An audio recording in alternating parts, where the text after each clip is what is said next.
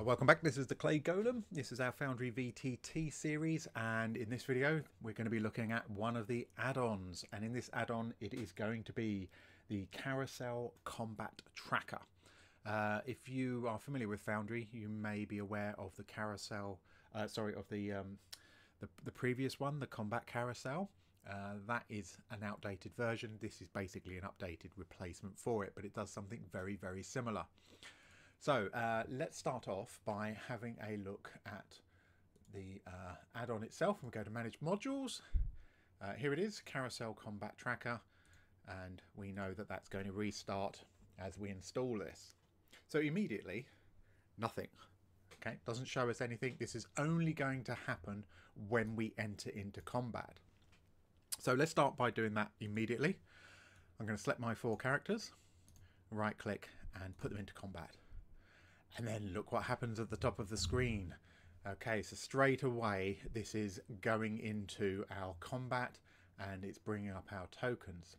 So if I go to the classic version on the side here that we have looked at before, it's basically replicating the functions of this. I just pulled that out so it's a bit easier to kind of see. Now, when we looked at combat, I suggested that what I would do is have this combat tracker popped out, and then I've got also, we'll clean that actually while we're here. We've also got our text here, our comments and things, so we can see what's going on, see our dice rolls, but we can manage our combat through the combat tracker pop out. We don't need to do that anymore because the carousel will do a lot of that stuff for us. So let's have a quick look at some of the functions. We have reset initiative, roll all, and roll for NPCs. So just like over in the combat tracker, we've got those buttons. We can roll on behalf of the whole party by clicking that button. There go the dice. It's going to update our chat log and it's going to put them into initiative order. Yeah, if you might have spotted an error at the moment, oh, it's not an error actually, you might have spotted something that looks odd, but we'll cover that in just a second. It automatically rolls their initiative, it puts them into initiative order. Sorryman is on the end, okay, even though he's got the highest initiative. This white line, if you can see that very fine here, denotes the beginning of the next round or the end of the previous one. So actually he's first in the next round, followed by Haley, and then Baldric, and then Nundro. Okay, so he is first. Okay, a couple of other options down here. We've got previous turn and previous round. So if we accidentally skip somebody or they haven't finished, we can go back to their turn. All the way over on the right here, we've got this add event button if we want to do that. Our begin combat, our settings, and our next turn and next round. So basically all the things we've got over here that we might want, but with a bit more flexibility. And because of that, I'm going to get rid of that combat tracker because we only need to look at the Carousel Combat Tracker for this.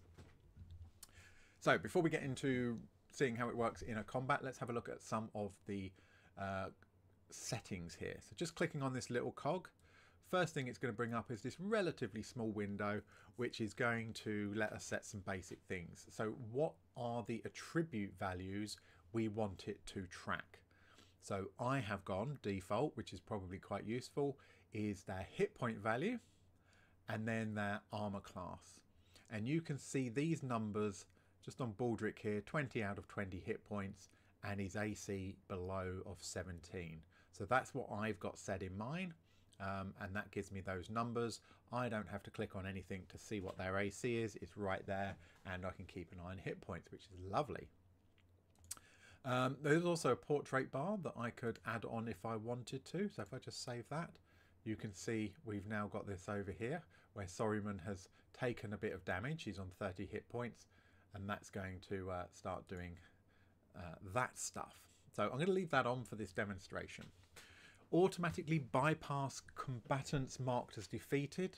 That's probably something you would normally have on. I'm going to leave it off for the moment. And we have these combat themes. So the default is none. But if we have epic on, if you listen, it makes these kind of noises.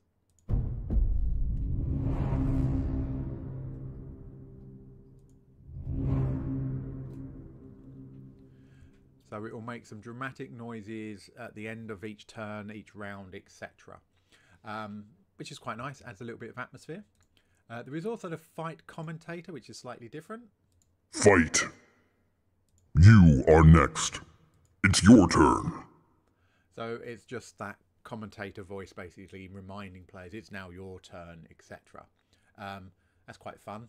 I would not use that one personally, but I'm going to leave Epic on for this. Let's just save that. Okay, back to the settings, because what you will have noticed is there is a configure carousel option here. If I click on that, that is taking us to the same place as our, on the right hand side, our game settings, configure settings. That's the panel it's bringing up, but taking us directly to our Carousel Combat Tracker. It's quite a few options in here, but most of them are purely visual rather than functional. So tooltip attributes. What this means is if I hang over any of these character sheets, these character icons, you get that little tooltip that pops out the bottom. Haley Longbreeze, it's got a level 2 cleric, variant human, it's got a hit points at armor class, her move speed, and her spell DC. So this is about that drop down tooltip. I can configure that and say what is it I want to show in there. So you can see it's got hit points, armor class, movement, spell DC, but I can add more on if I want to. There's space for another 3, but I can continue adding attributes and effectively add anything I want onto that I feel is going to be useful to be able to reference quickly in my game. To be perfectly honest, I'm happy with those 4. I can always, if I on special occasions need to see something, just open the character sheet. But those are the basic things that are handy to have right there. So I'll leave that as it is. The carousel size literally changes the size of this because of my screen, and because I'm doing it for the video, I've got mine set on the largest setting, so these are quite big. If I put that back to normal, just save changes, you'll see how small they go on my screen, which is a little bit ridiculously too small. But if you're playing on a laptop or something like that with a much smaller screen, you might find that's suitable for you. So like I said, these aren't changing the function, they really are only changing the visuals. So the way the carousel behaves when there are too many combatants to fit on the screen. So if we've got, I mean, my screen, again, it's quite wide. I need to change the size of that. That's better. It's going to bug me having them tiny. So if I added another 4 characters on here, that's obviously going to get much longer. And then another 4, they're going to start flowing off the edge of the screen. So this is just, what does it do when that happens? Now I've currently got it, it will shrink the portrait. So each portrait will get smaller. But I could say we hide them off the edge, so we won't be able to see them. But the carousel will move as it gets to each person's turn. So it won't skip them. It just won't show them all on the screen at the same time. Or it can produce a little scroll bar for us so we can scroll up and down the list if we want to. I'm going to leave mine as shrink portraits because I think that's absolutely fine, and I'm not going to be doing right now combat with lots of creatures. The carousel style, you can have it centered like mine is at the moment. You can have it on the left, or you can have no carousel.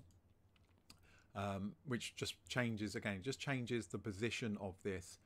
Just have a play, change those settings and see what you prefer. I quite like centered. I'm going to leave it as that.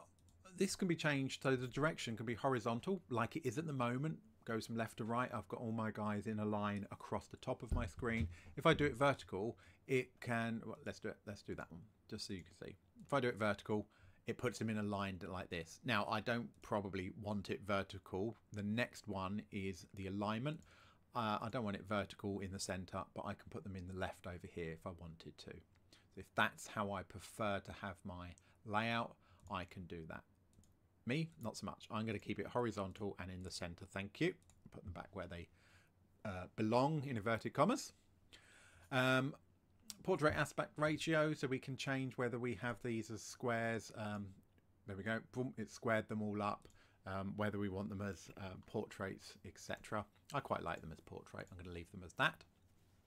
The roundness is literally to do with the shape of these portraits. Sharp is just a square. Soft, it takes these bottom corners off of those icons, just smooths them.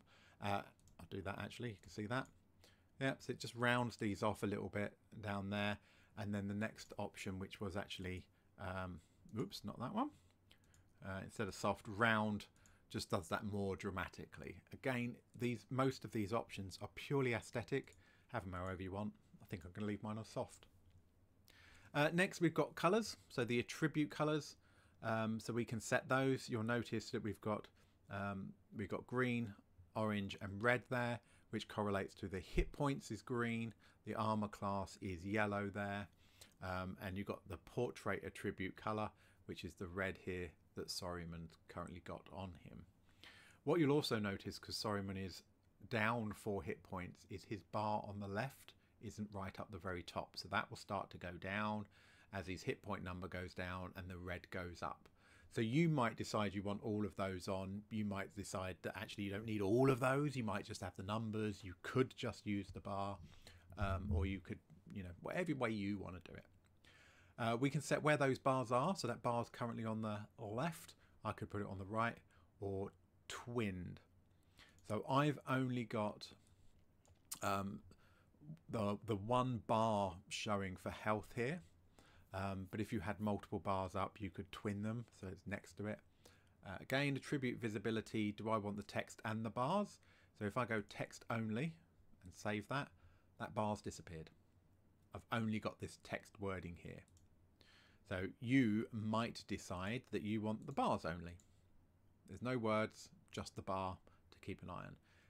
Again, it's just the visuals. That's all these options are changing, really. Just I'm going to put mine back to both. Okay, so yeah, change it however you want. Show descriptions. So show the active effects descriptions in the tooltip for the owner, observer, or everyone. So if I hover over this and it pops down, it will also show. Let's do something nasty to Hayley. Oops, don't want to do that. Let's close that a second. If I go to Hayley's character and I say that she is concentrating, we add concentrating, you can see that on the top right of her card we've got her little symbol saying she's concentrating, and also here on the tooltip it says that it's concentrating. So that's all that's referring to, is do we want to show that on there as well? Yeah, why not? Hide defeated again is on here. Show disposition color. Show initiative on portrait. So we have got that. We've got our numbers showing up there for us, and just, showing the display name and all of those bits. So this is all just about how you want to do it. What you will notice here, there are things like you can hide until first turn. So if you're rolling a whole bunch of monsters but you do not want the players to know what that monster is, you can hide them until they get to their first turn, which is where they come out of cover or whatever it might do. Again, it's about your preference as a DM, how you would like to run that. And as you can see, you can do things like change the images for the borders, the backgrounds for the portraits, and things like that if you want to, and the systems icons, tooltips, etc. So most of it's just aesthetics. Okay, so it doesn't change the function, only what you can see. Oh no! Oh look, I've got to put my numbers back on. Which one was that? I've got bars only. I forgot to change. I forgot to save it when I put it back to there. Okay, so before I jump in and start, I'm going to stop concentrating, Hayley. Take a rest, mate. So before I jump in and run a quick little combat, just to show you how that works, what's really handy thing to do at this point is to look at some of my characters, opening Hayley, and going, well, what are the things she's likely to use within normal combat? So she is likely to use her, that is going to provide a status effect that we were looking at. So something from DFreds that she's likely to use. So is she likely to cast Bless? Yes, she is. So I'm going to take Bless and I'm going to drop it down in this toolbar down here. This is my shortcut. Okay, so that convenient effect is in there. So if you see Hayley's icon here, when I click this, it will apply Bless, and that's showing in her effects, and I can click it again to take it off. So I don't need to open DFreds Convenient Effects to get it. I can just drop it on the toolbar. So what would be really helpful is for me to do that with the common effects that she is going to place on other people. So she's commonly going to use Shield of Faith. So I'm going to drop that down here. Okay, and you can see that it says it's the toggle convenient effect for Shield of Faith. She's commonly going to think about using Bless. Is there anything else she's going to use likely? And of course you will know, or you'll get to know with your players, what things they tend to use regularly. Baldric's not going to use anything special. Sorryman will. If I open up Sorryman, he's a barbarian. Oh, he's not a barbarian, he's a wizard, but he's actually a barbarian. So he's going to access his rage fairly frequently, and obviously that's a sustained effect. So if I put this rage into here and get out of it, I can drag that down and stick this down as bar. So now it's really easy during combat to actually just apply these with one click of a button, and with that times up, it will automatically take it off the character when they've done. So all I need to apply, but I haven't got to worry about going into convenient effects and searching it. I can do that ahead of time, and this bar will save. So I will get used to the common things my characters are doing and the common effects I want access to. Now, if you're not aware, this bar here that has up to 10 different things, these arrows on the end, you can click these as actually 5 different toolbars there. So you might use 5 different toolbars, I don't know, one for each character and a monster one, if you've got lots of effects happening from characters. But you might use one for these effects and then others for tokens you want to put out, etc. It's totally up to you, but it does make life a bit quicker. All right, so let's get into a bit of combat then. They've got their initiative, so now I'm going to click my begin. And there's that dramatic sound effect that comes with that we selected. I'm going to bring up my chat messages. Let me just clear my chat messages again so that we're not confused by other stuff that was on there. And as you can see, Sorryman was highest, and you can see his card is a bit bigger than everybody else's to show that it's actually his turn. Again, that white line, which is the end or beginning of each round. One of the options I had was mine was centered, which means it keeps the active character in the middle of the carousel rather than the beginning of the list. So it's Sorryman's go now, and he's going to choose what he's going to do. Now for this combat, I'm just going to say they are going to choose to target each other, and they will pick on whoever has the highest hit points at that time. So Sorryman's not going to attack himself, but he will attack Baldric, who has 20 hit points. That's the next highest. So first thing we're going to do with Sorryman, as I open his character sheet, he's going to do an attack with his quarterstaff. So I'm just going to click straight on that.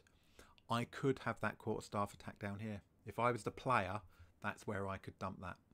As a DM, I don't want to be cluttered up with basic player actions. I've accidentally clicked it twice now. So Sorryman's going to make his attack, normal attack roll, and because he's targeted it, it's going to tell me here, I attack with my quarterstaff, it's going to include my bonuses. Did it hit Baldric, who's got an armor class of 17? No, it didn't. I'm going to keep this really simple. We're not going to do movement and things. So that's the end of Sorryman's go. It's now Hayley's go. So you saw the carousel shuffle along. Hayley's now got the big portrait. It's her go. But actually, Sorryman is the one with the highest hit points. So she's going to attack that. Attack him rather. But rather than doing that, the first thing she's going to do is target herself. Okay. Now, bear in mind, she's got an armor class of 18. She's going to cast Shield of Faith. There we go, it's applied. You saw it pop up here. It's put the icon just to the top left of her token. It's put a note in the screen, and we saw here that that now says she's got an armor class of 20. So it has applied that effect. So that's DFreds doing that for us, which is great, and it shows in the carousel. Fantastic. And I just used the shortcut from down there to do it. Really easy. Okay, so that's her main action. That's all she's going to do. So I'm going to skip her rest of her turn. Okay, we're up with Baldric. Now, he is going to fight the person who's got the highest hit points, which is Sorryman. So we're going to open this for him. Whoops-a-daisy, didn't mean to double-click that. He's going to do his halberd attack against Sorryman. It's going to be a normal roll. Again, it's going to tell us whether that will hit. It will hit. I can now do my damage. Brilliant. So 9 points of damage to Sorryman. So I need to open Sorryman's character sheet and I need to come in here and say, well, actually, you're now on 21 hit points. So we saw for Sorryman, this red bar just suddenly jumped because he's taken more damage, and this bar come down. So you probably wouldn't want both of those on, but I've got them on for just to show you how each one of those works. So this is very reminiscent of computer games, that the red bar goes up the more damage you get. So some people prefer that effect. Fine, whatever works for you. Now, I know Baldric's just had his go, but he has Polearm Master and he gets a secondary attack with the other. He gets to jab them with the other end. That also hits Sorryman, so he's going to do his damage. A whole 7 points of damage, but that's pretty good. That's what I like about Polearm Master. It might only be a D4, but you're adding all your strength and stuff behind that. So we've got another 7 damage, mate. I'm sorry about that. So that's putting you down to about... Blimey, brain doesn't work. Puts you down to 14. There we go. Of course it does. So he's quite badly damaged now. End of Baldric's go. Right, now who has the highest health is actually Baldric.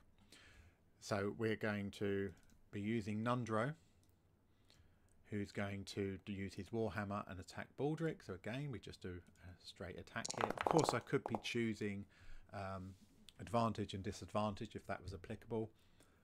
But Nundro fails to hit. So we're going to move on from this go. We're back to Sorryman. Sorryman's been pretty badly battered now. So he is going to use his rage. Now, if we just check on Sorryman and we look at that rage. There it is. So the description, it's a bonus action to do that. So he can do that whenever he, at the beginning or the end of his turn. So he's going to make sure I've got him targeted.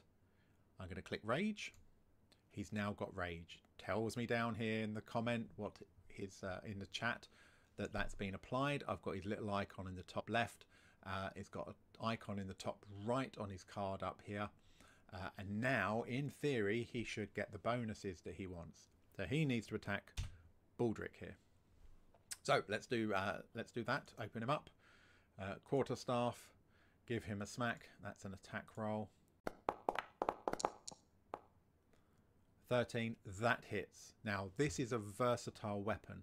So if I just click the damage button, it's going to give the damage for the one-handed attack. So with Nundro, he's using a Warhammer, but he's only using it one-handed because he also has a shield. Sorryman is using a staff, but he's using it with 2 hands. So I don't want to do that damage. I want to do the versatile damage for him, which is the damage for the 2-handed. So that's 12 points of damage to our poor fighter over here. So we can easily update. Whoop, yep. Wrong button. That was me misclicking, not my really terrible maths. There we go. So we've got another 1 damage. Fantastic. Well done, Sorryman. But he's now raging. Okay. Move on to Haley's turn. Now, one of the things that Haley likes to do, and I'm going to pick on Sorryman, even though he's not the one with the lowest health, rather stop this getting too long. One of the things that Haley likes to do is she's got this Shield Master Shove ability. Okay, so apart from the fact that she has, so she has her Shield of Faith on to update that, she's got her Shield Master Shove. So that's what she's going to do as a bonus action.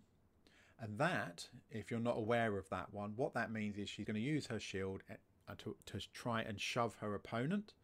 And she can choose to knock them prone or to shove them away. And she tends to, her style is that she uses that to try and knock things prone and then beat the crap out of them when they're on the floor. That's kind of her tactic to do that. So that requires a contested skill roll. And for that skill roll, there's a reason I picked Sorryman, is a athletics check from Haley. That's a normal roll for her. So that's a 21. She's pretty tough, and that's pretty hard to resist for a lot of people. And that's contested against Sorryman's either his athletics or acrobatics. Now for him it's the same. He's raging though. So if we check that rage thing, I know this is a bit about the, you know, how these things actually work. Oh, we got it over here anyway. Advantage on strength checks and strength saving throws. He needs to make a strength skill check here to resist that. He gets advantage. So clicking that I can now do advantage. He needs to beat 21. He does so with that 19. So he does not get knocked prone. So it's still Hayley's go because that is her bonus action. She now gets to just follow through with her normal mace attack, which may or may not, that's not going to do anything. So let's just check them. We'll move on from Hayley's turn here. Let's just check on this rage. Is this still burning bright? So it says 60 seconds here still. What about Hayley's Shield of Faith? 594 seconds. So that is going down. That's what we want. Okay, so let's, who's the next guy? So Nundro's in line to get a kicking. So let's run through a couple of these quite quickly. So we're going to do attack there. Absolutely not, but he gets his bonus attack from his polearm master, which might. Absolute rubbish. Absolute rubbish. Nundro's up. Right. For Nundro, his biggest opponent now, or the highest one, is Hayley. So, whoops, Nundro's go. There goes that Warhammer. Make that attack. Normal attack. 18. It does hit Hayley. Only just. Well, you know, because she's got that bonus to her armor class, but you can see it's calculating in the combat. It's adding that 2 on from her Shield of Faith. So that's working exactly how we'd want it to. Again, normal damage for him because he's using his Warhammer one-handed. That's a total of 10 damage. And we can apply that to Hayley. That's, ouch, that's painful. Okay. Again, it's now a new round. So Hayley's Shield of Faith has gone down. And we've now got Sorryman's Rage going down as well. So this is all tracking exactly how we would want to do it. We're able to add those effects. They are counting down. The carousel is making it nice and clear whose go it is. We've got some nice visual representation. I think it's a really nice little add-on. It doesn't mechanically change much, but it just adds a real nice flavour to it. I'm just going to whiz through a few things, a few rounds. What we should see, there it goes. We should see Sorryman's Rage has just ended automatically because it got to the end of the time for it.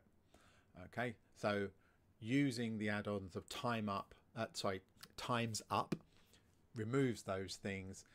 We're using DFreds to add those things and using the Carousel Combat Tracker to make all of that visually more appealing.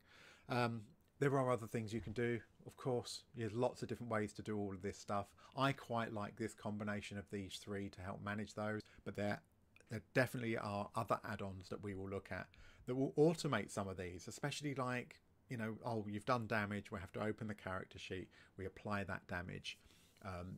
You can tell your players to apply their own damage, of course you can. It makes it easier for the DM to admin, but there are ways to automate it, and we will look at those in another video. I hope this has been interesting. Let me know if you're planning to use it, if you like it, if you don't, if there's another option that you use instead of the carousel. Yeah, let us know. It'd be great. Thanks for watching, guys. Take care.